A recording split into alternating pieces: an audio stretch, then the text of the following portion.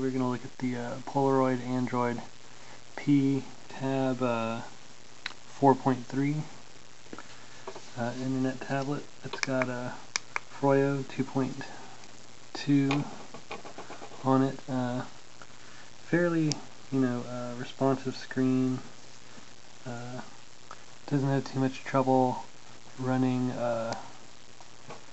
films and movies, although streaming is really weak and practically non-existent. Wi-Fi is kind of shoddy at best.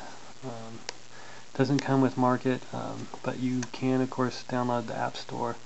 It's a fairly good buy for $60, but it's nothing to write home about really.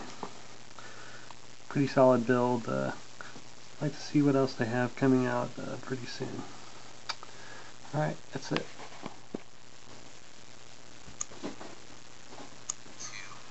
The idea of having to do something that isn't personal to me.